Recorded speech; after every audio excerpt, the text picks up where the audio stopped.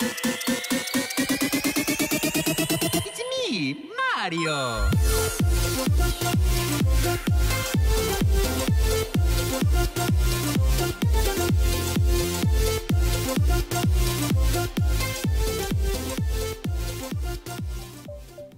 Bentornati sul canale di Access00, benvenuti a un nuovo video di Super Mario Maker. Ora da un po' che non ci sentivamo più, che non ci vedevamo più, diciamo così, in questo modo, e ho avuto problemi, discreti problemi. Per chi mi segue sulla pagina Facebook già lo sa, mi è andata a fuoco la canna fumaria, quindi problemucci tecnici in casa, e quindi mi è stato impossibile, diciamo così, registrare video o avere almeno una sorta di contatto col PC, se non rari casi.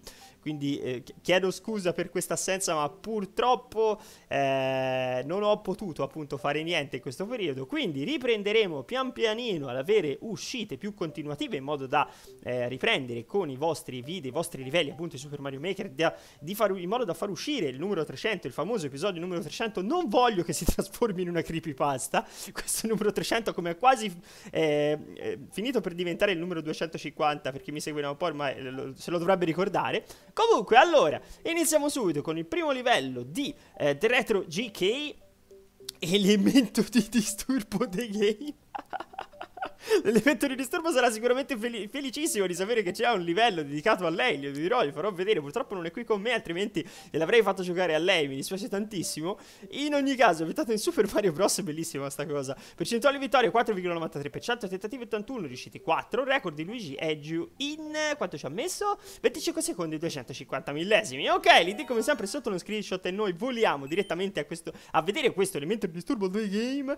Bellissimo. Già, guarda, non vedo l'ora di vederlo, perché sono troppo curioso. Ok, proviamo a diventare grande ed entrare qui dentro, casomai. Mi sembrava ci fosse... no, questa è cattiveria. Questa è ancora più cattiveria, come diavolo. Grande Ale. No, maledizione. Dai che ce la faccio. Dai che forse ce la faccio lo stesso. Grandi così. Grazie per i potenziamenti. Ok, è fattibile, non me lo sarei mai immaginato. LOL. Ce la facciamo andare giù sotto e poi risalire? Mi sa di no, sapete, a occhio. Io ci provo, aspettate un po'. Già! Di poco, maledizione! Secondo me c'è modo di risalire lì, perché se si prende il tempo giusto c'è verso. Io ci riprovo, ragazzi. No, maledizione! Pure secondo me c'è modo, ragazzi. Non ritenterò, ma secondo me si può fare, è la cosa. Che poi qui tecnicamente si può fare anche... Si potrebbe fare anche così. Oggi è il degenero veramente. È da un po' che non ci rigioco, ma si vede, mi sa, in effetti. È un po' una tragedia così.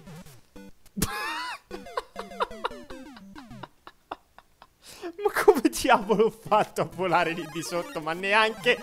Vabbè, continuiamo. E grandi così. Non potevo abbandonare in quella maniera. So che avevo detto che non lo facevo più, ma non potevo abbandonare. C'è modo farlo. La 1, la 2 o la 3 o la 4 addirittura, neanche. Parafrasando Mike Buongiorno. Allora proviamo un attimo la prima. Sono nel solito posto, giusto, credo. Sì. No, Ale, occhio, per l'amor del cielo. Ok, quindi la seconda torna alla prima. La terza si va a morire, quindi evitiamola, Ale, possibilmente. Ritorniamo un attimo indietro. Ok, qui c'è c'è strada, ma è bella tosta così, Allora, io provo la seconda. Ok, se non altro c'è un tubo da tutte e due le parti. E ok, qui volendo si può ovviamente scorciare a diritto, ma era giusto provare a farlo tutto il livello. Sinceramente si può fare comunque sicuramente lì il salto. Ok, altro tubo. No, questa è cattiveria. Precisamente io come diavolo fa... Forse l'altro tubo ci voleva. Quindi allora, aspettate, tra un attimo.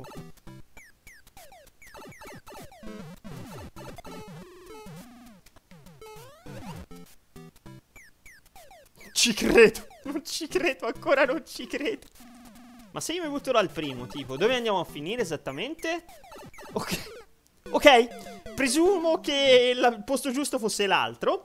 Il problema è... quindi da dove diavolo dovrei passare? Tipo, da qui non ci si passa, no? Ok. Quindi lui mi manderebbe in questa zona qui. Poi mi farebbe continuare così. Ho tagliato perché tanto l'abbiamo già visto, no? Il resto. Ma qui esattamente io dove... Cioè, dove dovrei andare? Forse lanciarmi in più avanti, passando di sopra magari, tipo una cosa del genere? Facendo una cosa così? Quanto ci è mancato. Comunque sì, dovrebbe essere in quella maniera da fare, ok. Se tipo io mi lancio giù col link, ok, c'è questo. Di là vedo non c'è niente, quindi proviamo a entrare in questa porta. Guardiamo un attimo dove ci butta, ok. Qui c'è Bowserino. Grande Bowserino, sempre il migliore Bowserino. Ok, perfetto, vieni qui, fermati. Gentilmente fermati, non lì! Bowserino maledetto. Lo voglio distruggere così senza usare lo sparo, perché sono soddisfazioni personali. Ok, mi è dispiaciuto perdere il nostro Link. Vabbè, è andata in questo modo grande, in questa maniera. Finito il livello. Allora, mi è piaciuto parecchio. È scorciabilissimo, nel senso che si possono avere più scorciatoie, tra l'altro. Non so se l'hai pensato effettivamente per avere le scorciatoie oppure no, è una cosa che ti è venuta così. In ogni caso è carino lo stesso, perché è fattibile nella maniera lunga, cioè percorrendo tutte le strade, oppure è fattibile nella maniera velocissima, perché il primo salto che ho fatto, dove sono morto qui cadendo giù tra queste spine, sono quasi certo che si possa fare direttamente e passare di là all'arrivo. Sono alla bandiera, intendo. Sono quasi certo si possa fare in quel modo. Quindi, TheRetroGK, grazie mille per il tuo livello. La stella te la meriti, per quanto mi riguarda te la strameriti. Lì vedo un Zelda The Temple of Healing. Oh mamma mia, perché non posso fare? Devo fare per i vostri livelli. Devo fare i vostri livelli perché mi devo rimettere in pari. Magari un giorno lo vedremo anche quello. Tra un attimo con il secondo di questo video. Carlo ci porta il suo Under the Dungeon, ambientato in Super Mario Bros. Tentativi 77, riusciti 1, percentuale vittoria 1,29%. Che diavolo di livello hai fatto? Record di 4 minuti 33 secondi. Oh mamma mia, record di I Punch Kids e 565 millesimi comunque erano, americano, I Punch Kids. Allora, io sto iniziando ad avere un po' paura, Carlo, perché cosa diamine hai creato per... non lo so, cioè, c'è riuscito solo lui, c'è riuscito per finire a finire questo livello. Il nostro I Punch Kids. Allora, intanto siamo Link, ok, questa è già una bella cosa. Bellissima cosa, tra l'altro, visto che siamo in tema, sono emozionatissimo dal nuovo Zelda che uscirà per sia Nintendo Wii U che Nintendo Switch, la nuova console Nintendo che non vedo l'ora che esca. Tra l'altro la data di uscita è prevista per marzo, o marzo 2017, ok. Quindi, no, qui mi ci vuole la chiave. Perciò andiamo un po' in giro, facciamoci strada, prendiamo la chiave, perfetto. Dopodiché io proverei ad aprire questa porta. Magari, vediamo un attimo se era un bonus, era un segreto, oppure semplicemente la parte giusta dove andare. Mi ci vorrà... Ah, un'altra chiave. Chi sei? Ok, Link, perfetto, grandi. Ehi, grandi così. Allora, vai Link, grande. Ok, io di dove devo passare esattamente? Questo livello mi sa di maledettissimo labirinto. Io provo a passare così. No, no, Ale, non si può passare così. Ok, devi passare di lì di sotto, che potrebbe essere un guaio adesso. Comunque, grandi in questo modo. Mamma mia, fortuna sfacciata. Cosa ci fa un Bowserino lì? Io me ne vado. Non ci vado lì dentro. Prendiamoci magari le monete rosa, non rosse. No, no, no, no, i cupistrici così è cattivissima, mamma mia. Già ci sono i martel cupa che non prenderemo mai, cioè non passeremo mai, ok, perfetto. Non ci passeremo mai di qui. Ma sono obbligatori da prendere le monete rosa oppure no? Mi piaceva comunque cercare di fare una sorta di completismo di questo livello, quindi proverò a prenderle nel caso le trovi. Ma proviamo a cambiare strada perché quella mi sembra abbastanza tostarella, quindi magari proviamo a passare da un'altra parte, va. Tipo, invece di andare a sinistra, anzi di andare in alto e poi a sinistra, proviamo a passare dal basso, no? Tipo, allora, facciamo un bel salto così, ok, questa è tranquilla come zona. Cioè, relativamente tranquilla, però insomma, almeno è fattibile. Ok. Tipo, io ora cosa dovrei fare? Esattamente. Aspetta, torna qui, torcibruco. Ok. No. Ok. Mamma mia. Benissimo in questo modo.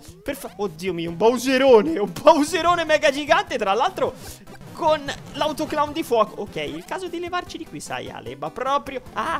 no, io però lo volevo vedere nel caso magari c'è una chiave. No. Mamma mia, Ale. Ok, calmati. Calma e sangue freddo, Ale. Calma e sangue freddo che ce la facciamo. I capelli. Il nostro cappellino di Mario è andato a brostolire. Ok, ora siamo andati proprio a brustoliti noi direttamente. Povero Mario. Non ne fa una giusta. È colpa sua, tra l'altro. È mai mia. Sia mai che è colpa mia che gioco male. Sempre colpa di Mario. Tanto Link che saluta, praticamente. Guardate mentre salta. Noi ci rivediamo lì da Bowser. Questo però non vale così, un altro Bowser di sopra che arriva pure alato e che ti schiaccia, dai. Queste cattiverie allo stato puro. Ok, qui c'è un trampolino. Che me ne faccio esattamente del trampolino io? Giusto così per provare. No, provare a morire. Però non capisco cosa me ne dovrei fare io lì del trampolino. Veramente, non ci arrivo. Allora, vediamo forse andare lassù nel vuoto, ma non ci arriviamo. Forse sì. Aspetta un attimo, che magari qui c'è altro. No, non mi sembra. Quindi proviamoci. Riproviamo. No, non credo ci si possa andare lassù in teoria. Quindi, allora, riproviamoci qui.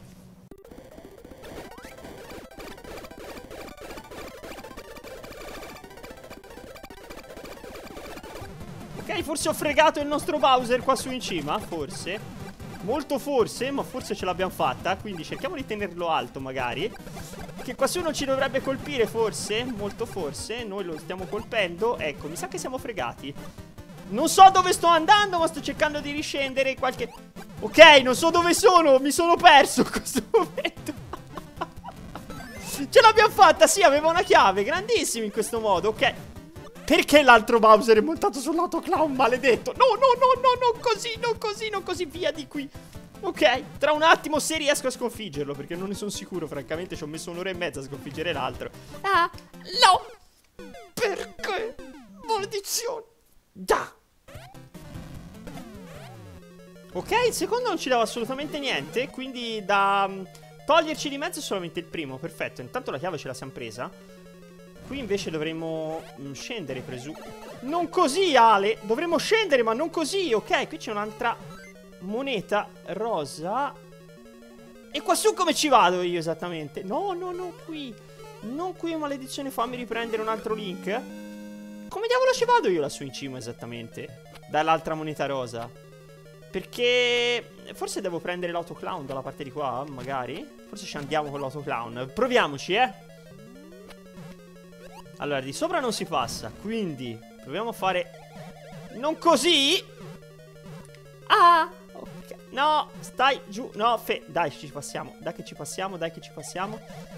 Ci si dovrebbe passare, ma mamma mia se è tosta, qui. No, allora, non voglio rischiare altro perché... No, di sopra non ci si passa, quindi ritorniamo giù di sotto. Non posso ritornare giù di sotto, maledizione, mi sono chiuso.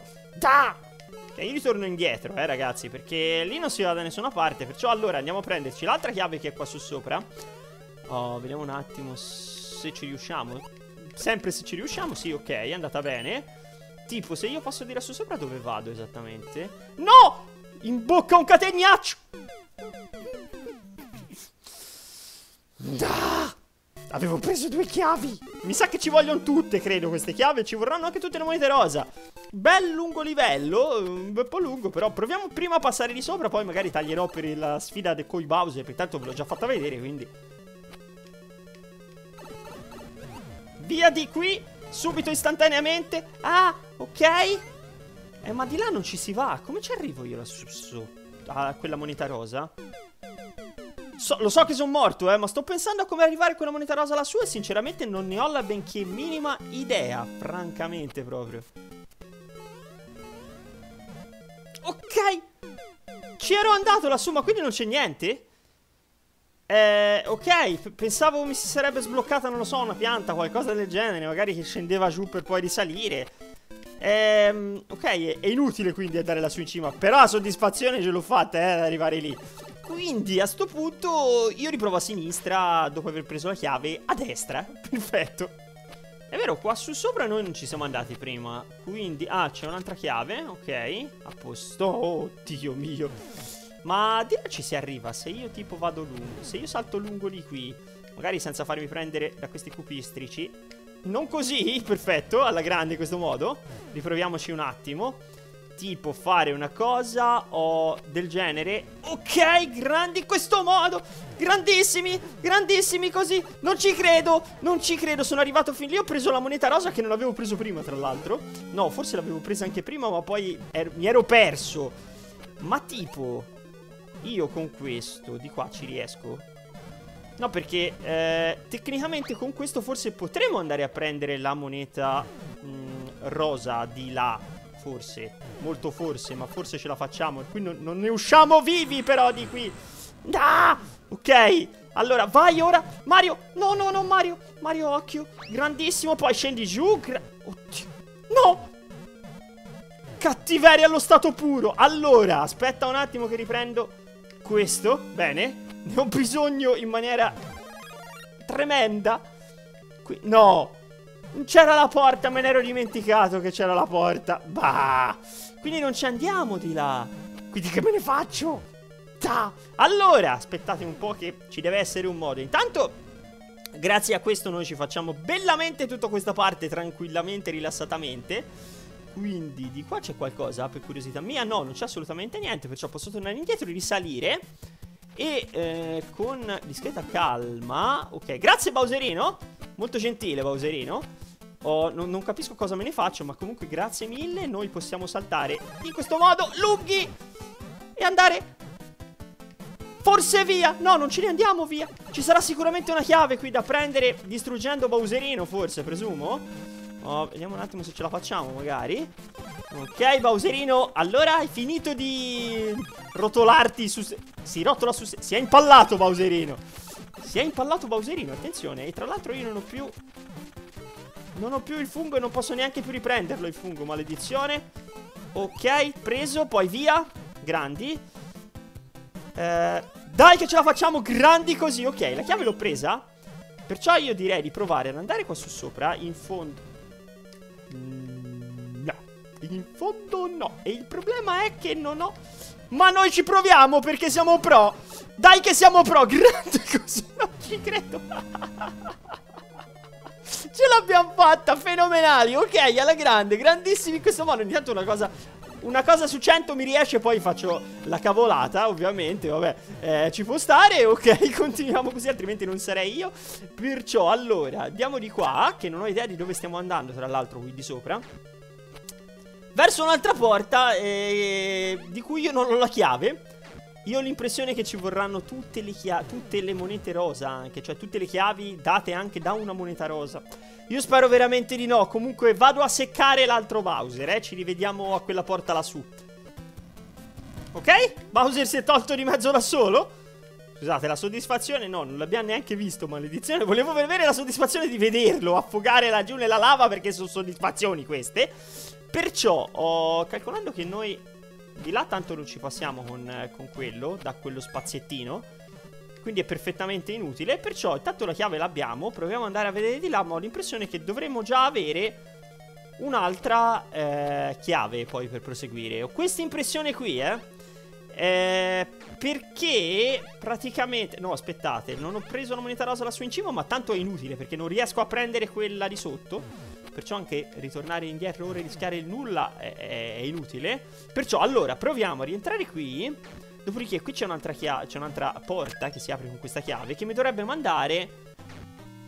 Ok, e mi manca una porta. Quindi mi manca una chiave. E io dove la trovo sta chiave esattamente? Con le monete rosa suppongo. Ma io non so come fare. Ci riprovo ragazzi. No, ok, non ho la benché minima idea di come fare ad arrivare lassù in cima. Seriously, non so come fare a prendere quella moneta rosa lassù in cima. Quella nel cunicolo, intendo, non quella dove ero adesso. Quella nel cunicolo. E perciò mi dispiace veramente tantissimo, ma devo abbandonare il tuo livello, Carlo. Io ti chiedo veramente scusa, ma non ho idea di come fare a prendere quella moneta rosa lassù. Magari scrivimelo nei commenti, io ti ringrazierei tantissimo, perché mi farebbe piacere saperlo. Sono molto molto curioso di sapere come fare. Quindi se ti va, rispondimi nei commenti di questo video e fammelo sapere, perché sono tanto curioso. Peccato perché ti avrei messo anche la stella avessi finito il video, ma avessi finito il livello. Ma come dico sempre, se non finisco il livello la stella non la metto, sempre fatto così. Perciò è diciamo una regola che ho per i vostri livelli che mi mandate, quindi mi dispiace tantissimo. Attra un attimo con il prossimo livello e ultimo anche di questo video. Terzo e ultimo livello di questo video di Mario 4 si chiama Super Mario's Ragin Chip. Ok, perfetto. Metato di Super Mario Bros. Percentuale vittoria 6,77%, tentativi 118, riusciti 8. Lui record di Luigi Edge in 24 secondi, in 23 secondi, 494 millesimi. Perché io devo fare? Perché tutti quei tentativi tra l'altro, cioè 100... Ah, santa pazienza. Allora, vediamo un attimo un po'. Ah, ma ci hai messo la stradina con le monete? Wow, ok, questa l'ho presa a caso, ve lo dico subito. Non l'ho cercata, l'ho presa veramente a caso. Quindi, maledizione, l'avevo fatto. Ho cercato di saltare sul calamaco in modo da poter... diciamo, saltare poi sopra alle Koopa e ai Goomba e saltare via, ma forse si fa anche così senza stare a fare quella Kitu lassù, giuro che lo prendo e me lo mangio in un panino, giuro lo metto dentro a un panino e lo mangio, ve lo giuro. Maledizione, cattivissimo hai messo lì. Hai fatto apposta, di la verità, quello è proprio fatto apposta, si vede proprio che è fatto per farti sclerare in maniera assurda, tutto questo per evitare quella Kitu. Guardate te che lavori che mi tocca fare. Ah, tra un attimo appena ci riesco. Tra un attimo, per voi un attimo, per me 30 anni più o meno. Ma tipo, vedo che c'è la scarpetta, voglio la scarpetta, grandi così, ok, e stavolta ce ne freghiamo della Kitu. Qui mi sembra una freccia in giù. Oh. Mi sembra una freccia in giù, Ale, sei un genio veramente. Comunque, no, è che non si capisce bene dov'è il fondo. Voi direte tutte scuse, effettivamente sono scuse. Però comunque è che non si capisce. Ah, la Kitu! È che non si capisce bene dove arriva il fondo qui, col fatto che va su e giù il livello. Perciò, ok, sto zitto, adesso scuse. Va bene, d'accordo, tra un attimo. Non ci credo, ce l'ho fatta. Ok, prendiamo la nuvoletta. E abbiamo anche la scarpetta grandi così a palla. La lascio subito la nuvoletta perché non voglio rubare. Semplicemente sono tornato dove ero arrivato già prima. Allora, lì ci dovrebbe essere solido. Ecco, ora sono fregato, almeno che... Mi sa che c'è da saltare lassù in alto abbandonando la scarpetta. A occhio, ora vediamo un po' se ce la faccio. Aspetta un po', cos'è questo? Cosa ci fa qui questo? Aspetta un attimo. Dove andiamo esattamente? Le stelle, cattiveria, sono rinchiuse lì le stelle, ma non puoi rinchiudermi le stelle in quel modo. Questo tubo dove ci porta esattamente? No, visto che ho trovato... Checkpoint! Grandi! Ok, perfetto. Visto che ho trovato una specie di scorcia, forse? Che mi porta alla morte, forse? No, forse no, ok. Se non altro siamo sopravvissuti fino a qui. E grandi, ce l'abbiamo fatta. Grandi in questo modo, finito il livello. Bellissimo. Ma tecnicamente ti chiedo, io avrei potuto finirlo anche passando di sotto? Perché mi piacerebbe saperlo. Perché secondo me sì, cioè non è obbligatoria questa strada. Mi sembra un po' strano sia obbligatoria questa strada. Comunque ti chiedo, Rock Mario, se per favore puoi scrivermi nei commenti. Tanto la stella te la lascio perché mi sono divertito veramente tanto a fare questo livello. Quindi complimenti per il tuo Super Mario's Ragin Chip. Quindi grazie di cuore per avermelo fatto giocare. Grazie a tutti voi di mandarmi i vostri livelli. È sempre un piacere giocarli. Vi chiedo veramente, veramente tante scuse per... tanto scusa per... questo immane ritardo che c'è stato con i vostri livelli, ma purtroppo ho avuto diversi impegni, poi appunto gli ultimi problemi mi hanno fatto ritardare di una ulteriore settimana e passa i video, perciò vi chiedo veramente scusa. Vedrò un po' di riprendere il prima possibile appunto con diciamo un ritmo più accelerato. Io vi ricordo, se vi va, di iscrivervi ai miei canali Facebook e Twitter, mi raccomando almeno Facebook, perché Facebook è importante in quanto lì sopra metto appunto quando escono video, se non escono, se ho problemi eccetera, quindi mi raccomando almeno a Facebook iscrivetevi. Se vi va di seguirmi su Miiverse, Telegram e Instagram, e sempre se vi va di aggiungermi agli amici di Steam. Trovate comunque tutti i link di cui avete bisogno in descrizione di questo e di tutti gli altri video del canale. Saluto ancora Raxas00 e alla prossima. Ciao!